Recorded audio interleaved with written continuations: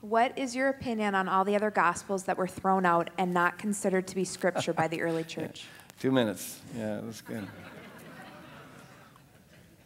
Well, I don't have a blanket opinion about them. Some are better than others. Some have got good things in them. Some of them have got really dumb things in them. But I guess the most important thing to say about them is this, especially in light of the fact that now with the Da Vinci Code and you just got a lot of stuff going on there. The Gospel of Judas, and could this be the real Judas? And what's happening is that you're finding some people taking these accounts, these Gospels that we now have discovered through the Nag Hammadi Library and other places, and acting as though, or arguing as though, these are on equal par with the canonical Gospels, the Gospels that are found in the New Testament. And given the amount of time I have, I'll just say this. Assess those Gospels, any of them, Gospel of Truth, Gospel of Peter, Gospel of Thomas, assess any of them on the basis of standard historical criteria, and they don't give you any reasons for thinking that in any substantial way they go back to the historical Jesus. There may be parts of them, especially the Gospel of Thomas. There's reason to think that they actually report some sayings of Jesus that go back to the original, or at least are approximations. But on the whole, the Gospel of Thomas, and certainly all the other ones, give us all the reasons for thinking that they were just creations of people's imaginations in the 2nd, 3rd, 4th, and 5th centuries. And so there's just no reason to put any kind of historical credibility, substantial historical credibility in any of them. So there may be some edifying teachings in some of them and whatnot, but on the whole, I don't think they're of much historical value whatsoever. It's really interesting how, I'll end with this, because this is really kind of in style now. People quote these other Gospels and try to argue that, gosh, there's a lot of truth there that the church just arbitrarily, the early church fathers just sort of rejected because they didn't like it, and they're trying to strong arm orthodoxy on everybody and whatever. And so they quote little things from these Gospels that are kind of nice. But it's very selective.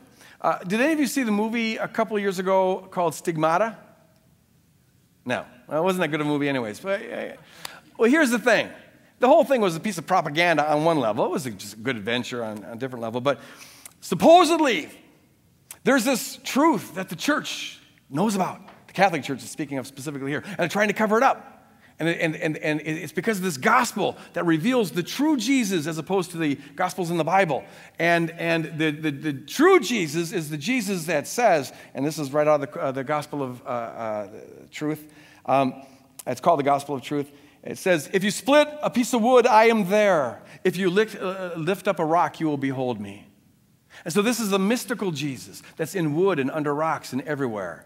And that's different than this person who is walking around supposedly doing miracles or whatever. So this is a mystical gospel that the church doesn't want you to hear about. Now and then at the end of the movie, it says, to this day, the Catholic Church has not admitted the authenticity of the Gospel of Truth. Well, that's because there is no authenticity to the Gospel of Truth.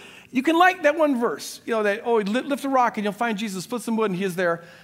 Read to the end of the thing. It's only 144 verses long. The last verse, or I think second last verse, it says, unless a woman becomes a man, she cannot enter the kingdom of heaven.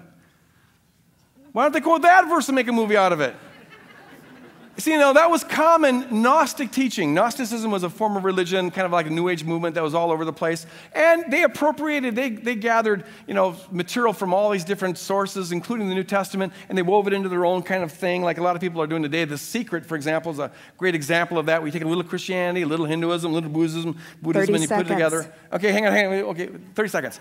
And that's what they did back then. But to make it like that gospel is somehow more historically accurate or authentic than the canonical gospels, there's just no historical evidence for that, and they're being very selective when they quote out a little bit of it and don't leave the rest for people to just guess about.